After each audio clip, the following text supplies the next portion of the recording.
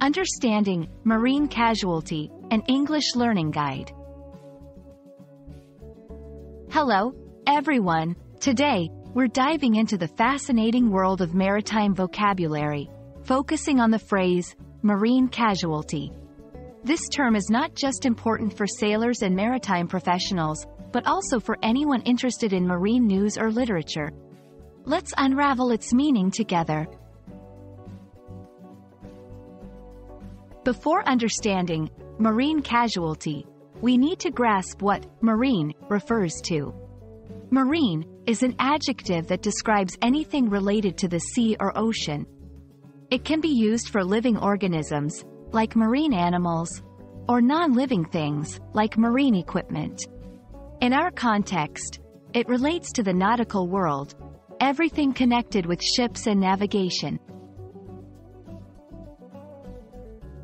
The word casualty generally means a person injured or killed in an accident or war.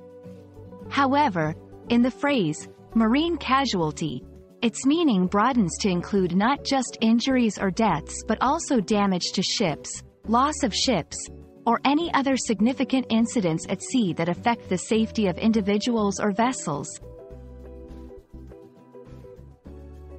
Combining these definitions, marine casualty refers to any accident or incident at sea that results in damage, loss, or harm.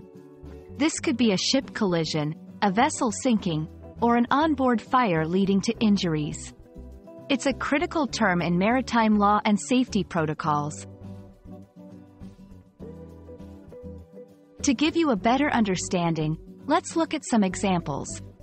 1. The Titanic sinking was a tragic marine casualty, causing the loss of both lives and the ship. 2. A collision between two ships causing damage but no injuries is also a marine casualty.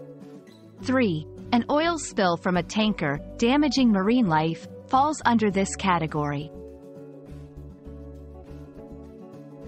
Marine casualty is a term often encountered in news reports about sea incidents.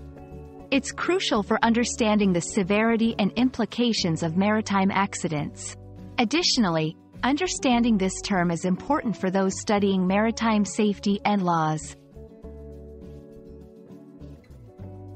I hope this video has shed light on the meaning of marine casualty and its significance in the maritime world.